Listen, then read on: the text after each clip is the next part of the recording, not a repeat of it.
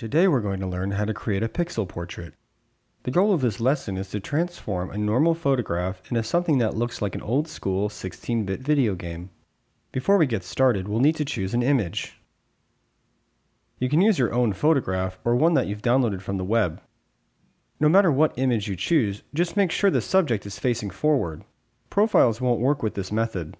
Now that we have our image, let's open Photoshop. Drag and drop your image into the Photoshop work area. Now, let's crop our image. Select the Crop tool. In the Crop tool submenu, change crop type to Width, Height, Resolution. In the Width and Height fields, enter the value 500 pixels. In the Resolution field, enter the value 50 pixels per inch. Press Enter to crop. Now, let's delete the background of our image. There are many ways to delete the background of an image. We'll be using the Quick Selection tool. Choose the Quick Selection tool. Make sure to choose the Add to Selection option in the Tools submenu. Select your subject by clicking and dragging with the Quick Selection tool. Be careful not to select the background.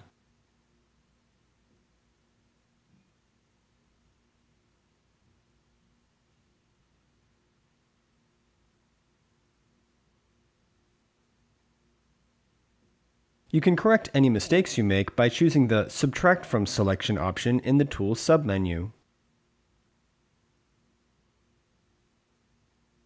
Once you're happy with your selection, cut and paste it to a new layer by pressing Command-J on a Mac or Control-J on a PC.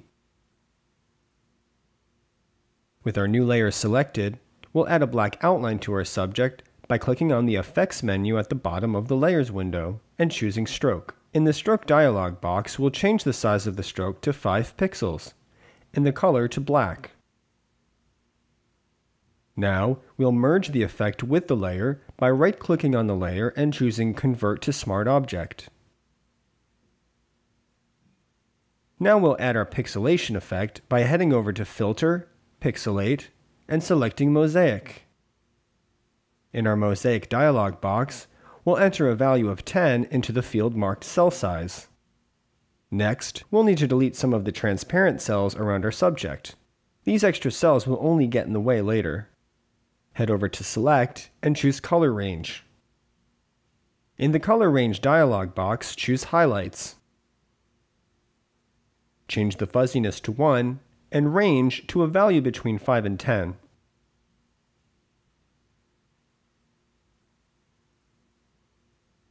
With our subject selected, we'll once again cut and paste it to a new layer by pressing Command or Control-J. At this point, you may have noticed that some of our subject's features have disappeared when we applied the pixelation effect. We'll need to draw those back in manually. In order to be precise, first we'll need to create a guide layout over our image. Head over to View and select Create New Guide Layout. In both the column and row fields, enter a value of 50. Make sure the gutter fields are left blank. Now that we've made a grid, it's time to draw in our subject's missing features. First, we'll locate our subject's pupils by making the non-pixelated layer visible. This will make it a lot easier to see the pupils. Once we've located our subject's pupils, we'll select the Marquee tool and choose the Add to Selection option in the Tools submenu. Next, by clicking and dragging, we'll select the cells where our subject's pupils are located. Once we have our pupils selected, we'll choose the Paint Bucket tool and fill them in using black. Now, using the same method, we'll select the area around our subject's pupils and fill that in with white. This area will serve as the white part of our subject's eyes.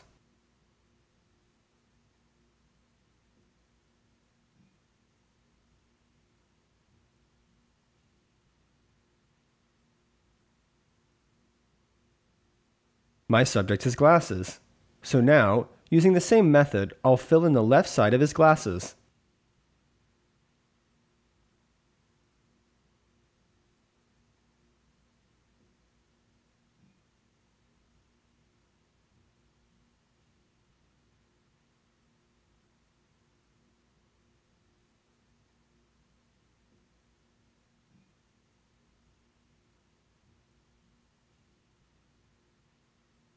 Once I have the left side filled in, I'll copy the selected area by going to Edit, Copy, and then paste it by going to Edit, Paste.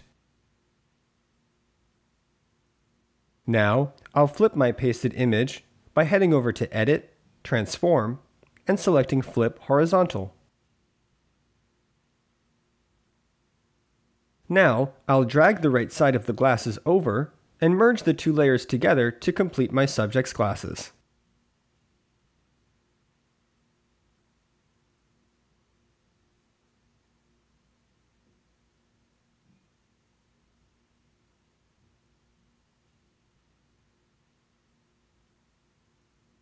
Next, we'll locate our subject's mouth and create solid colors for both the top and bottom portions of his lips. Select the top lip and sample a color using the eyedropper tool.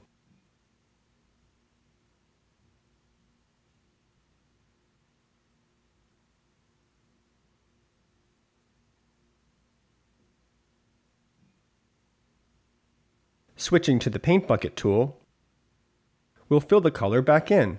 You can repeat this process for the bottom lip.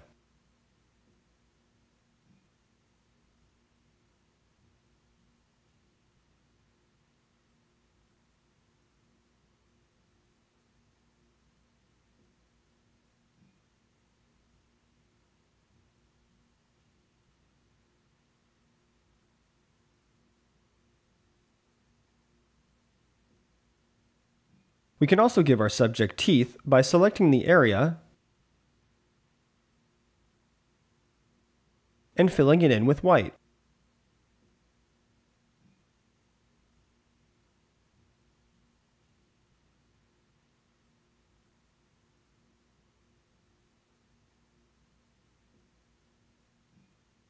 We can check our work by pressing Command or Control H, which will temporarily hide our guide layout.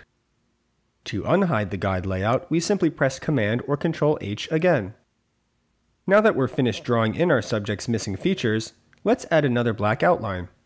Using the same Select and Fill technique, we'll select cells around our subject to create the outline. Make sure to select any cells that look transparent. They'll be covered over with black.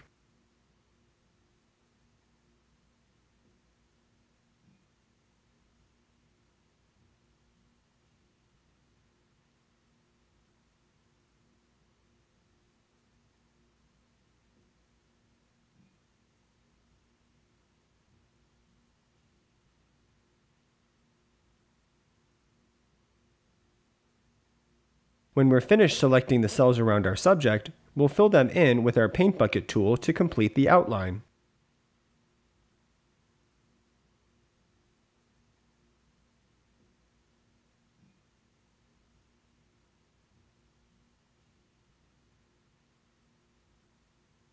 Now our project is almost complete. Let's add some finishing touches. First, we'll make a colorful background by using the gradient tool. Make a new layer and place it beneath your subject.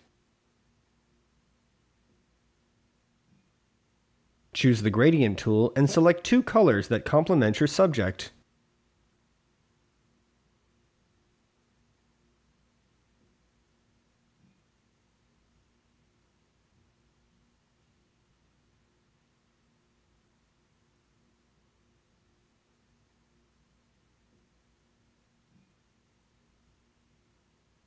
Click and drag in any direction to create the gradient.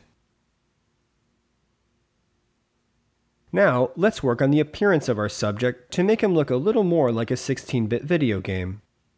First, we'll head over to Image, Adjustments, and select Levels. We'll adjust the three handles under the histogram that control shadows, midtones, and highlights. Our goal here is to improve the overall quality of our image. Next, under Image Adjustments, choose Vibrance. Here we can adjust how colorful our subject looks. I like to increase the color quite a bit, as most old-school video games are pretty colorful. Finally, we'll head back to Image Adjustments and select Hue and Saturation.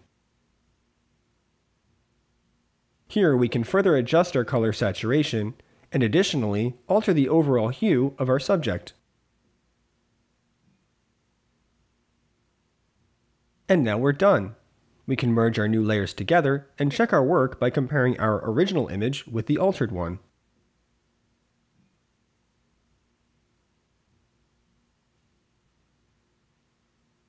Thanks so much for following along.